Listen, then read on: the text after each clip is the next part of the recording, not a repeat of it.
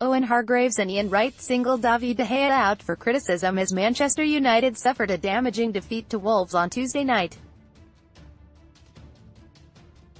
The Spaniard is often hailed as United's most consistent performer, but he had a night to forget at Molineux in a 2-1 loss.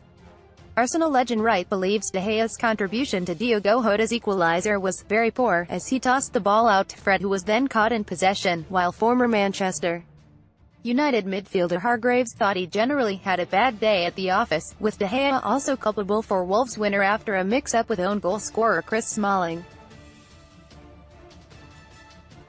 For Manchester United, the issue is simple. It almost looks easy in the summer in terms of recruitment, Hargreaves told Premier League Productions.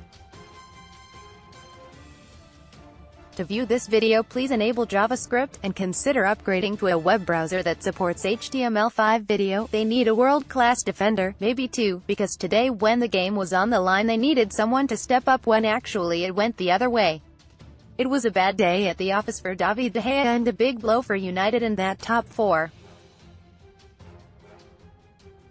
Very rarely do you see De Gea make that many mistakes in a game, Wright added. Maybe De Gea should have done better when he passed the ball to Fred for the first goal. He should have been looking for the wings there and passed the ball over and away from the danger like we have seen him do in the past. But to put that in the middle